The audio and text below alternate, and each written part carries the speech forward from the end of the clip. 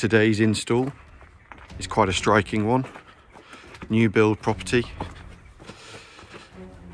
And it's got a nickname of Vaders Palace. And as you can see, it's quite striking and worth the nickname. And while we're here,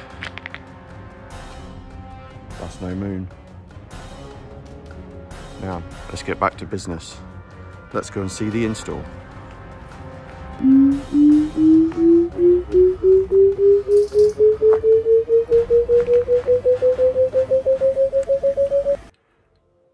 So the inside cabinet setup is the Dream Machine Pro with a 6TB WD purple drive, a Netgear 16-port PoE switch, and the power surge bar, and the Virgin modem is in modem mode.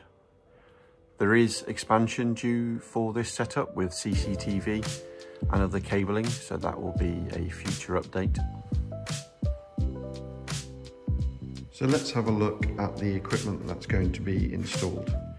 We have the PoE switch on the left, which will be mounted in a hallway cupboard. That will power the access point and the doorbell and the chime.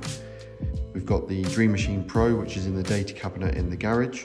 That is paired with a PoE switch, which will feed the other access points and data points around the property. And in the future, the CCTV.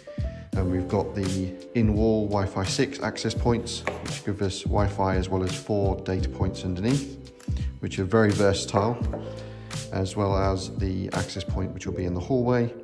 And that will be the initial setup. A couple of pictures of the data points, and thank you for watching. Appreciate it.